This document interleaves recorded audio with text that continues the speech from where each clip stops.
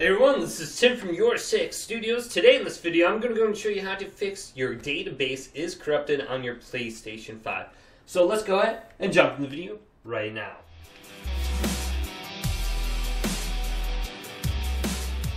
So if your database is corrupted, the first thing we want to go ahead and do is rebuild the database. Now to do this, we have to put our PlayStation 5 into safe mode. So you can see my PlayStation 5 is turned on. I want to go ahead and completely turn this off so there is no light on this light bar. So if we have it on, I'm going to go ahead and hold down the power button right here and hold it down for about 10 seconds. So you will hear one beep and then you'll hear a second beep and you'll notice this light bar will turn off. And you want it completely turned off. You don't want it in rest mode. Now go ahead and locate a USB cable like this and then plug into the front of the PlayStation 5. And plug the other end into our controller.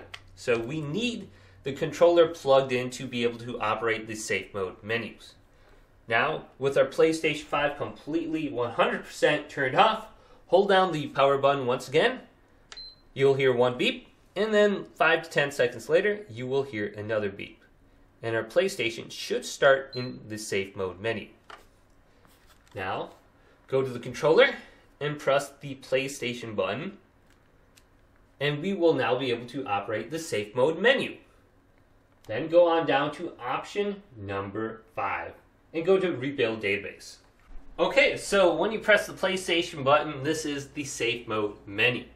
Now we have various different things in here, like change video output if we want to change the resolution on our PlayStation. We can update the system software. Then we can restore default settings, clear the cache, and rebuild the database, or reset our entire PlayStation 5.